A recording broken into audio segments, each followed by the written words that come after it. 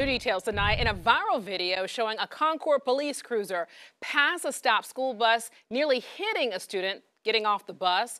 The sergeant was issued a citation and placed on administrative duty during a police investigation.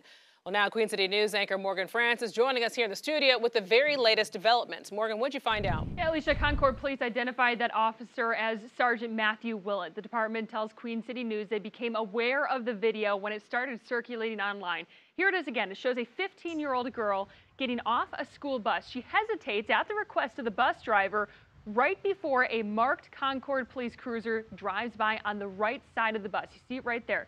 New tonight. While the video is from a distance, Queen City News can confirm the police cruiser's lights were not on at the time, and as a result, there is no dash cam video of the incident. The department says they were able to speak with the girl's father on Friday, adding the driver's actions are something that no one should do, especially not an officer who's held to a higher standard.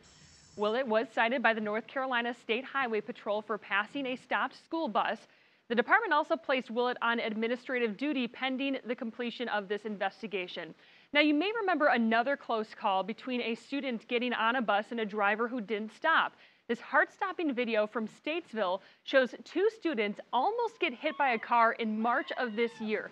That driver was booked into the Iredell County Detention Center under a $20,000 bond and was charged with passing a stopped school bus, careless and reckless driving. Queen City News has requested the sergeant's employment history in this most recent incident, and we have reached out to NC State Highway Patrol to see why these two seemingly similar incidents resulted in one man behind bars and the other not. Concord police did say their investigation process requires several steps that do take time, and they're asking for the community's patience.